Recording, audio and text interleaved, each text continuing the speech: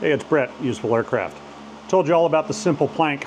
I said I'd make the plans available, and I said I'd make them available through STL. Well, today's your lucky day. They're going out. Let me introduce you to what we have.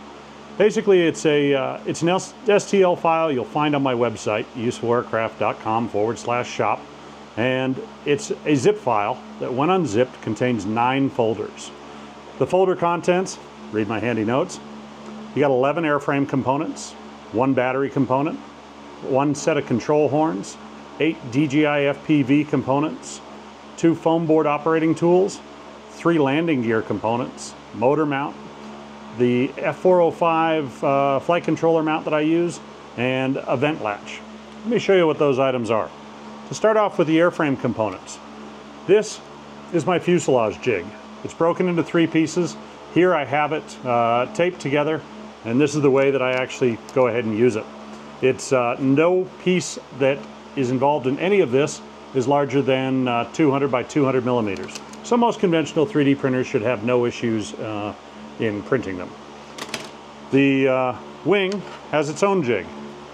This is the wing jig. If you notice, there's marks on there telling you what to do with every component.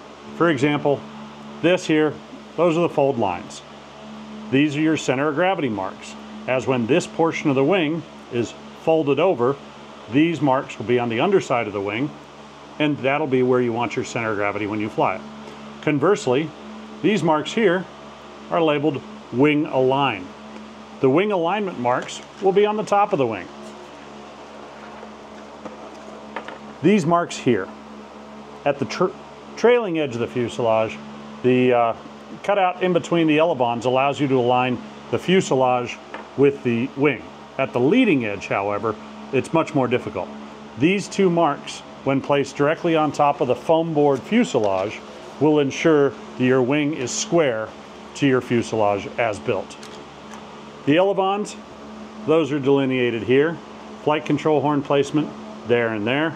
And again, fold lines on the outboard portion of the elevons.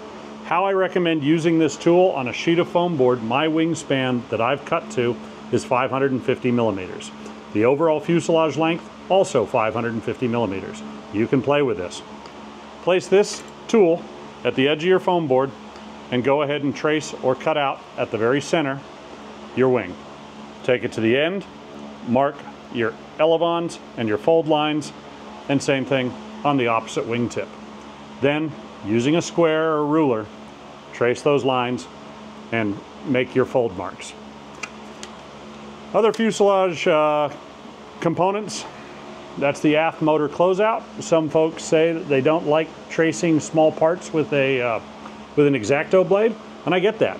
What I often do for components like this is just trace it with a pencil, and then I'll cut that out using an X-Acto blade where I can be very exacting, very precise. This is the smallest piece on the aircraft. Next, we have our tail closeout, which includes the rudder mounting. You can see that there. This is the forward avionics hatch, where the DJI camera system and the vent hatch will mount. This is your avionics tray. Again, those 2 dashed lines are fold lines. I've run a Sharpie down marking on an actual 3D print. These are recessed, so you'll be able to see it. I ran a Sharpie down these lines just so you could see it better on the video, as the white recesses otherwise don't stand out on camera.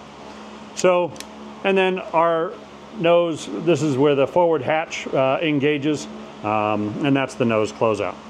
Those are the 11 airframe components. Again, they are all designed to print in any 3D printer with a 200 by 200 millimeter print bed, so it should be readily accessible. 90% of printers have that. Moving forward, this is our battery part, and all this is it's a forward stop or an aft stop, depending on where you want to place it in the airframe, to stop your battery from sliding. It depends on what battery you're using, if you're using a smaller LiPo pack, or if you're choosing to use a larger LiPo or even a lithium-ion pack. Keeping that center of gravity placed accurately on the center of gravity marks, which again, when you fold the wing and place it on the airframe, it'll show you right where the center of gravity is supposed to be, is critical. This airplane, it's a plank. It is critical that both the center of gravity are exact on and that the motor angle of instance are set on. We'll get to that here in a minute. These are your flight control horns. That's the way they come off the printer. They're paired up. That's all that you need. Moving into the DJI camera assembly, this shows a mock-up antenna in place, the carrier, and then a mock-up camera included in the camera mount. As you can see, this slides fore and aft here. These nuts are simply glued in place, and I just use those as ballast to simulate the mass of a DJI camera system. When you first build this airframe, don't put your $200 DJI camera system in it and take it out and throw it. It's likely that you'll have a bad time. You build something like this, you toss it in the air a couple of times, you get comfortable and know exactly how it flies, maybe even do your first flight with a flight controller like this, and then you put your camera in it. The airplane has very predictable flight characteristics, but you need to get used to them. So I would strongly, strongly, strongly encourage you to use a camera analog before you throw your expensive camera system in there. This is the camera carrier tray. It mounts on the upper surface of your avionics hatch. It shows this. This guy just glues right in place like that. This allows the camera system then to slide in. And then once it's in place, it's secured with this pin.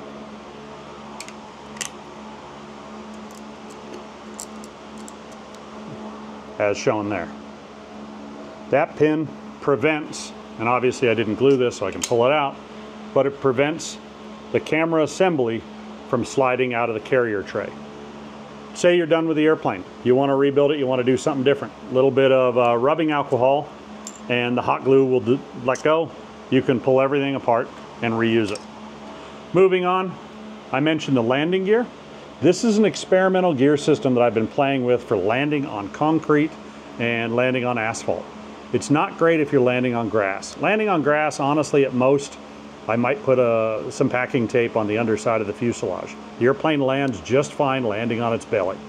This, however, will keep the nose of the airplane, and more importantly, that camera system, a little further elevated from the ground when you're landing on the street. Make sure you place this well forward of your center of gravity. The gear system is designed to have some give and some spread. This is originally designed as a tail skid, but you can also use it as like a main body gear. You know, if you're flying a particularly heavy battery and you're concerned that the gear spread with just the two gear assemblies will be too great, you can simply insert the tail skid up in the forward fuselage as well, and that will provide an auxiliary resistive force to any compressive load on touchdown. Make sure that you print these gear parts with 100% infill. These, otherwise, if you print them at 15%, they're just going to shatter when they hit the ground. They're printed laying on their side, and so they're made of continuous elements, and in doing so, that maximizes their strength in the direction they're used. Again, this is an experimental system. I've had lots of luck with this style designs in other aircraft, but I'm just starting to play with it on this. I thought I would include that for you as well. I talked about foam board tools. I have found a cardboard perforator, and I believe it was on Makerworld, and the cardboard perforator, I'll leave a link to it. This is cardboard perforator I did not design, and I am not going to revisit this design because honestly I think that this is brilliant. If you choose to use this, you can find it on Makerworld. I believe there's also one on Thingiverse. And that cardboard perforator was made by a gentleman by the name of Mattyds. So I'll include a link to that below. Otherwise, before I even discovered that device, I was using this. This is my foam board tool. These are simply fender washers and a couple of random bolts that I had laying around. They plug into either end. Here you can see I have a stack of fender washers that gives me about a 5mm crush width. And then on this side, I just have a single fender washer that goes in there. The size of these are not important. What's important is that you can use this in order to run along and create bends. I will say, I think my tool is inferior to the cardboard perforator. This, I love it. single piece, print in place, Mattyds DS on Makerworld. Also included, I forgot to mention the motor mount. So a little change in the design, brought the sides up a little bit further, but that's the motor mount. This does include, it's just shy of 3 degrees motor incidence, which will help to set your thrust angle correctly. The top hatch vent latch, this is that. And again, that'll slide into this piece here. This is not representative, as this is a 3mm thick 3D print versus foam board, but this will be your latch closeout that when it is slid aft, this will rest under the leading edge of the wing. So you can just see how it'll stick out just like that. Last but not least, if you choose to go down the road, the SpeedyBee F405 mini flight controller is an amazing flight controller. That's it. This is the mount that I built for it, and it includes wiring guides. You can take a look. I really like it. It keeps things somewhat neat and organized. It has wire strain relief, a ton of little posts that raise up that allow you to secure the flight control board where you want it, and then run your wires. The great thing about that, you literally press those wires into place, cut them to length, tin them, solder them, tin the pads, and solder them in position, and everything is just born there and sits perfectly happy and ready to go. So I think that's a better way to put together a flight controller. I've included that. So that's basically it. What I'll show you, I'll run over the laser. I'll show you the negative foam board sheet after I extract it from the laser, and I'll show the fit of these 3D printed parts so you can get an idea of what we're talking about. And in my next video, we'll go ahead and build another one of these airplanes. Give you an idea how to put it together. All right, here we are. We're at the laser now.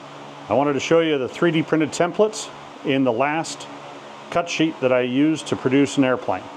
So again, you can see here's your wing jig showing where your cut lines, your fold lines. There's a center mark there. Your left and right half of the leading edge. You can see the wing alignment points, and again above the fold line, the center of gravity marks. Similarly on the fuselage, you can see as it's inlaid there on the cut sheet, you can see the black dashed fold lines showing you where you fold the 2 sidewall fuselage portions up, and at the tail where you taper the tail into the motor mount. Here's your rudder. You can see your avionics shelf, your forward FPV hatch, your tail closeout, and the closeout at the nose for the FPV camera mount. So again, all of that just happens to line up perfectly with the last foam board aircraft that I cut. So I think you'll find these templates very useful in producing your own airplanes. I really love this airplane. It is loads of fun to fly, both FPV and line of sight. It's small, it keeps in the front seat of my car. It is not a sub 250 build. That was not the intent of this. But as an FPV platform, and especially when you integrate a flight controller and whatnot, and the DJI camera system, it's just a really enjoyable airplane to get out and fly. It is a plank. It has plank style flight characteristics, meaning that obviously it's going to go exactly where you point it. It has pitch power coupling, and it does have a nose up pitch tendency on power application, but that is intentional. Planks have a tendency to be underperforming when it comes to a raw pitch input without any power application, and the reason being is the arm on the elevator, the acting elevon, is shorter than it would be in a conventional tailed airplane, so it produces less of a pitching moment. But if you add throttle while at the same time you pull the nose back, if you stab both of those at the same time, you'll have no problem. The airplane will pitch up and climb and go like a bat out of hell. It just takes a slightly different flying style. You really need to get used to that power coupling, and I think you'll find it very enjoyable. In terms of its need for trim, it is important to have the trim set for takeoff. I use about a 5mm nose up trim, which is about a single foam board width of trim nose up. I want to see the trailing edge of the elevon fully deflected up, so the bottom surface of the elevon is about 5mm above the top surface of the wing. When I throw it, it ends up usually being about 60–70% power, and it tends to track straight and true as it goes out, as long as you have your rigging set correctly.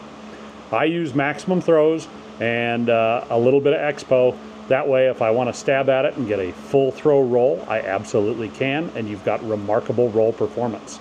Simultaneously, if you just want to fly with light fingertip movements, it's more than capable of very precise flying, doing something like that. If low rates and high rates is more something you crave, go ahead and do it. Set the airplane up, but again, build 1 or 2 of these things, take them out, fly them line of sight with nothing but, you know, an inexpensive receiver in it and a couple of servos, and learn how the airframe behaves. I think you'll really find it a fun airplane. It is a quick and easy build, and for that reasons alone, I think it's something that you'll find in your kit and regularly using. I hope you enjoy it. I hope you make 1 million of them. I'd love to see it. Show me your builds. You know, it's something that really I find incredible. If you're interested in producing these and turning around and selling them, contact me. You know, I don't mind you guys making these for personal use. I don't really have an intention to turn around and make kits, but if you've got a laser cutter or you've got the means and the facilities, come to me. Let's talk about it. Let's structure something, and I don't mind if you turn around and sell them. So, but otherwise, it's on the website now, usefullaircraft.com/shop. It's the Simple FPV Pusher Plank, and I think you're really going to enjoy it. Thanks for your time.